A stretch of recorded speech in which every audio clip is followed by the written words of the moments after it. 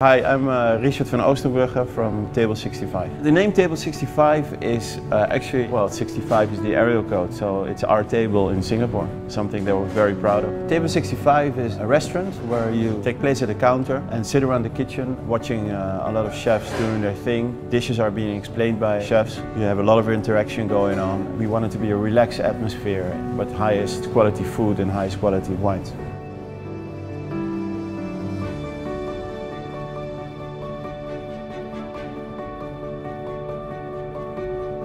I've been working a long time, in fine dining, and I love preparing the highest standard of food. But I'm not always a big fan of the way it's served and presented.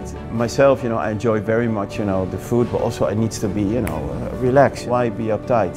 You can also enjoy food of the best quality, having fun and talking to the chefs and chatting. When I used to work at Bordeaux, it was a classic, you had a kitchen, chefs were locked up, and then you had a beautiful dining room. And then at the end of the evening, I would go out, ask if everything was okay. And then sometimes, we'd say, come have a look in the kitchen. And everybody loved that. So we said, why not just build a complete restaurant just like that? And it's not, like we're the first to do that, but we definitely do it in our own way. Like 2 years ago, I was asked to do an event for Michelin and Robert Parker here at Curate. I really liked Singapore. I think it's one of the biggest food hubs in the world. I think it's a really nice opportunity, To be a part of that is something you can be really proud of.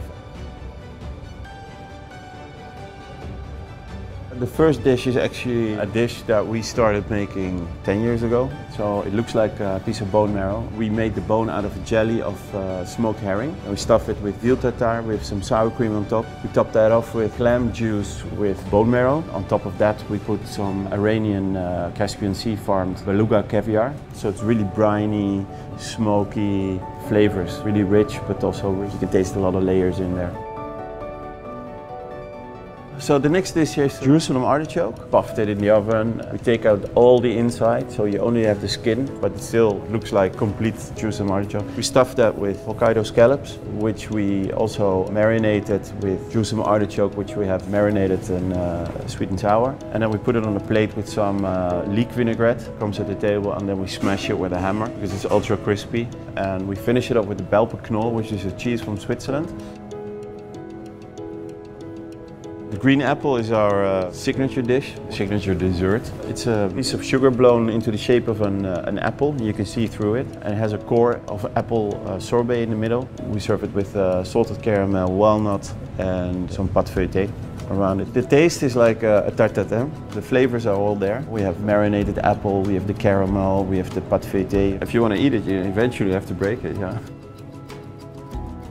The chocolate balloon is definitely one, if you're going to eat that, you're going to fall over. It's chocolate and it's really, old-fashioned dessert, but everybody loves it. It's a big chocolate balloon. Pour the chocolate over it and it falls open. What you have inside is, again, chocolate, coffee, praline, but very, very comfort food, It's like chocolate. The girls love it.